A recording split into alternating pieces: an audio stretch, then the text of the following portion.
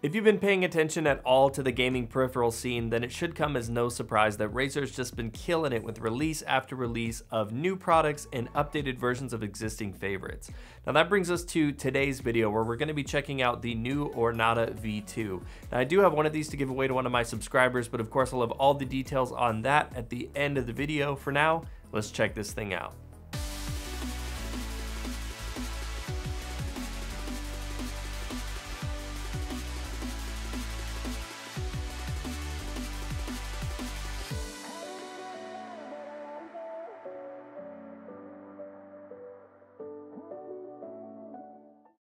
Starting as always with construction and design, the Ornata V2 remains largely unchanged with a few minor variations here and there. The Ornata V2 is a full-size mechanical membrane hybrid that's made up entirely of plastic. Like the original, the same matte textured surface makes a return, which does an excellent job at hiding fingerprints. In terms of build quality, I noticed that there's definitely less flex in this board when trying to twist and bend it in my hands, but the overall weight feels exactly the same as the old one. And like the original Ornata, the board looks virtually identical with its low-profile half-height keys floating over the translucent membrane. The Ornata was the first Razer keyboard to include their soft magnetic wrist rests, which have now become the standard across most of their keyboards. The wrist rest remains completely unchanged in my eyes from the original. It looks and feels and has the same makeup of the pillowy padding that's wrapped up in a leatherette material. There's also an embossed Razer logo in the center of the wrist rest, which is about as much branding as you're going to find on this keyboard.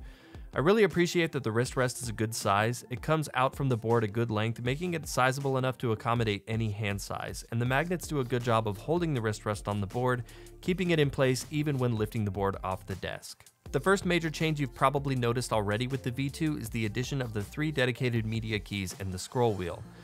Razer's migrated the LED indicators to just above the arrow cluster, which falls in line with a lot of their other current keyboards to make room for the media keys. You get a simple yet functional set of back, play, pause, and skip buttons with a textured, clickable, infinitely scrolling plastic scroll wheel. There's a light tactile feeling in the scroll wheel that lets you know you're doing work, but not enough to make precise movements with it very easy. The scroll wheel certainly gets the job done, but I would have liked to have seen it a little bit more substantial. I do think it's pretty cool though that the LEDs under the scroll wheel will get progressively dimmer as you lower the volume, ultimately hitting red when you go on mute. The Ornata uses Razer's mecha-membrane switches, which is a hybrid between a traditional membrane keyboard with the sound and tactility of a clicky mechanical keyboard. As you might expect, because of this, the Ornata is probably the most polarizing product that Razer makes. The mecha-membrane switch provides a feeling that is certainly all its own. Imagine the crisp tactile clicky feeling of a Razer green switch on the top end, with the soft squish of a membrane keyboard on the bottom end.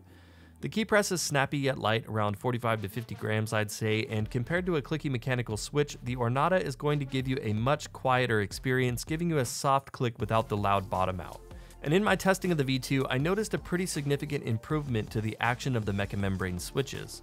On the old board, if I tapped very lightly on a key, I could make it click without it registering in the computer. I was not able to do this with the V2, and not synchronizing the click with the actuation in the computer really breaks the illusion here and takes away from your feeling of precise control, so I'm glad to see that they resolved this issue. Also, keep in mind that because these don't work like traditional mechanical switches, you will not be able to get other keycap sets to replace the keys on this keyboard. Now quickly, I'm going to give you guys a quick sound comparison between the Ornata mecha-membrane keys and a traditional Razer green switch.